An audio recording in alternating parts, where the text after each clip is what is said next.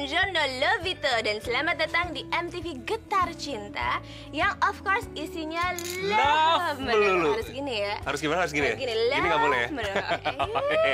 Yep, you guys with me Rianti and my sidekick Cupid and our special guest today, Winky Wiriawan Angga from Malik and the Essentials. Woo!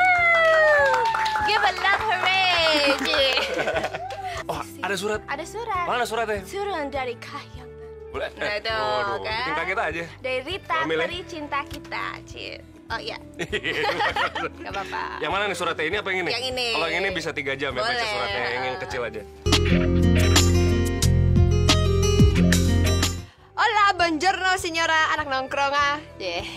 Do you feel love? Do you feel the love around you today? Yes, because Cathy's back, that's right, again on MTV Getar Cinta. And of course, yang isinya love melulu. Mudah-mudahan soal cinta kamu semua tetap menggebu dan tetap bersemi ya. Pokoknya harus tetap love melulu. Right, and now it's time for Ramalan Cinta. Oke, kita mulai dari Sagittarius. Nah, bagi para Sagittarius, minggu ini akan banyak kejutan. Gak usah nebak-nebak, just go with the flow. Siapa tahu tiba-tiba dedeng, and you'll be like, wow, I'm so happy this week.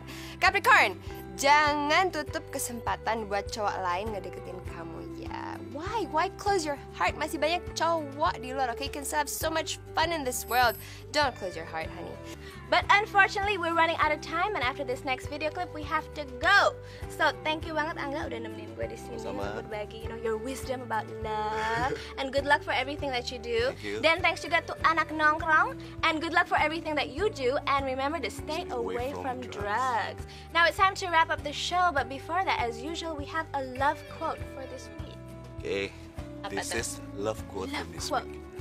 An old man in love is like a flower in winter. An old man in love is like a flower in winter.